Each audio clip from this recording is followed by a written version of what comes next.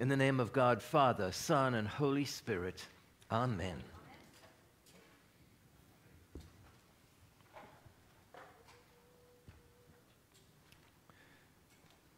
You know, when I was preaching last Sunday in our worship, I began my sermon and said, what has been taking place in Israel at this time is just so devastating, and we need to just stop and have a pause and uphold those people at this time.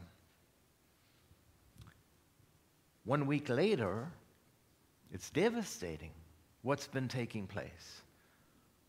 There has been so much destruction in that land, Israel and Gaza, and we just lift them up. I know for myself, you turn on the news and you can watch it for a few moments and then I turn it off again. It's just devastating, everything that's presented. And we just lift up these people at this time, going through so much suffering. So much has been destroyed.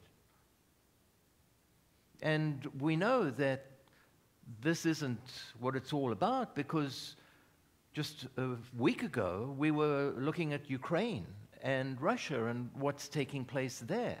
And that hasn't subsided. That still continues. There's so much that is taking place within our world which is so hard.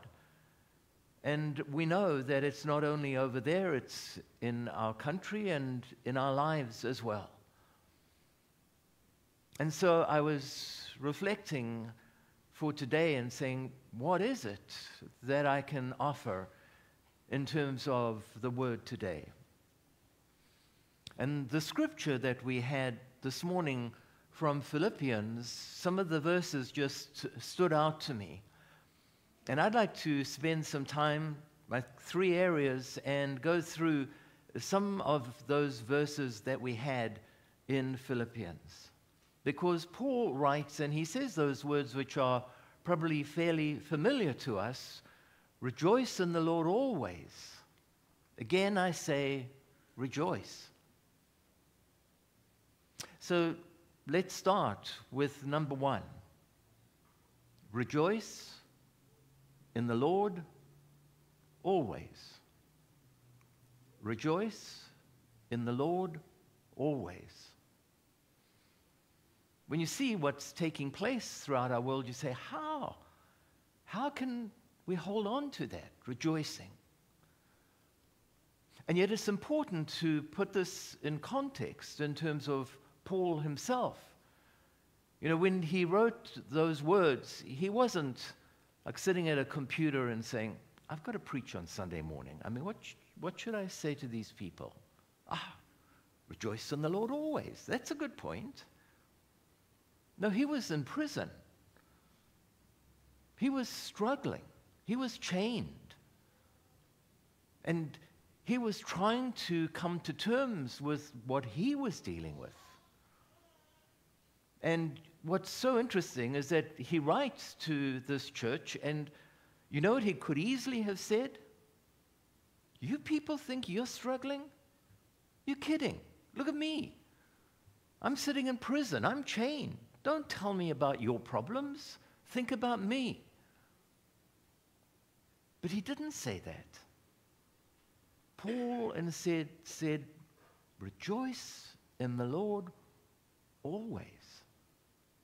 And as I say, I believe he was also writing to himself at that time and saying, this is what I need to do. In all of the struggles, I need to hold on to that rejoicing.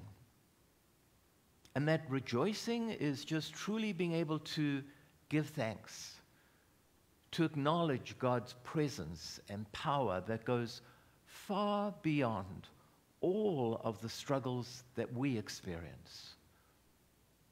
Rejoice. And then he says, rejoice in the Lord. You know, he doesn't simply say, just be happy. You know that song, Be Happy? That's one which I remember. Don't worry, be happy, right? Good piece. I love it. But I mean, Paul wasn't simply saying that. He was saying, rejoice in the Lord. And you know, I have this image of God just being there and just overreaching and standing and holding out God's hands like this. And all of us are down below and just reaching up and knowing that we are encompassed and embraced by God. And what we have to do is do that rejoicing in the Lord. I mean, it's not that God is needing us to rejoice in Him. God doesn't need that at all.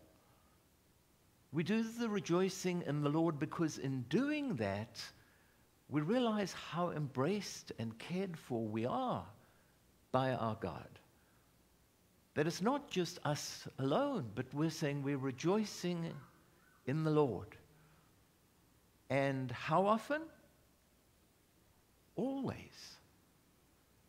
I mean, it's not just when we come to worship on a Sunday morning and we say, here we are, Lord, we're going to rejoice, rejoice, rejoice, and worship's finished. See you next week, Lord. We need to be doing it always. Hold on to it. When you're away from this place, when you're at home, when you're going through some of your own struggles, rejoice in the Lord always. So, number 2, Paul continues in his writing and he says this: stop worrying and start to pray. Stop worrying and start to pray. He says in verse 6, do not worry about anything. You're kidding. I mean, it's going back to that song. Don't worry, be. I mean, how can we not worry? You know, if we were to simply take all of the worries of all of us right now, we'd fill this church. The different issues that we deal with, whether it's the international issues that are enormous, whether it's our country's issues, whether it's our personal issues or friends' issues, they are just so surrounding. And we hold on to them. But to say, don't worry, how do we deal with that? What I would like to suggest is that there's a differentiation. I mean, I think, for example, when we look at Israel and those people who've been taken hostage, I mean, how can those parents not worry? They do, and appropriately. But what happens so often is that we have an issue in our lives, and we come to God and we say, Lord, here we are, and I hand it over to you, and it might be this personal issue, a relationship, or whatever, and we say, there you are, Lord. Then we get up and we go, and there's this, and there's this, and it just eats into us all the time.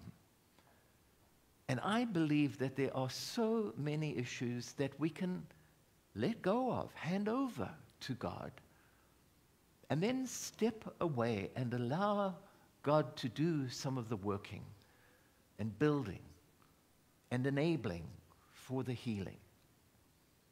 But don't worry, because what does he carry on and say? Don't worry about anything, but in everything, by prayer and supplication, which means supply, let your requests be known to God. Don't worry about anything, but in everything, by prayer, let your requests be known to God. So hand over those worries and offer yourself in prayer and supplication, asking God to supply. Hand it over and allow God to take it away and to give us, you, some of the peace that we hunger for. Then Let's go through the first one. Rejoice in the Lord always. Number 2, stop worrying and start to pray. And the final point is this: nothing can hold back God's peace.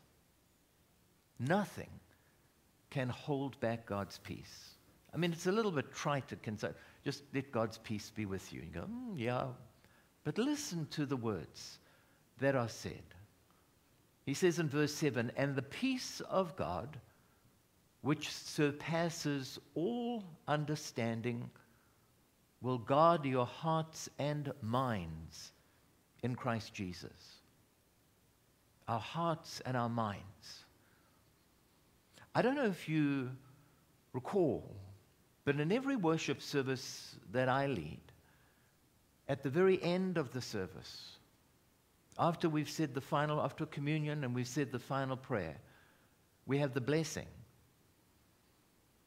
But before the blessing, the words that I say, and different priests vary, but the words that are used that for me are the peace of God which passes all understanding. Keep your hearts and minds in the knowledge and love of God and of His Son, Jesus Christ our Lord. And then I say the blessing. But that's this scripture. This is the passage that we've just heard. That's what is used. And this is what we need to hold on to as we go out. The peace of God which passes all understanding. All understanding. Keep our hearts and our minds in the knowledge and the love of God. And then that peace will surpass all understanding. So for all of us, as we go out from here and as we live our lives of faith, as we uphold some of the international crises, let us just remember some of those words that are shared with us. And you can look them up in your Bible at any time and read them. Rejoice in the Lord always. Amen. We now stand and confess our faith together in the Nicene Creed.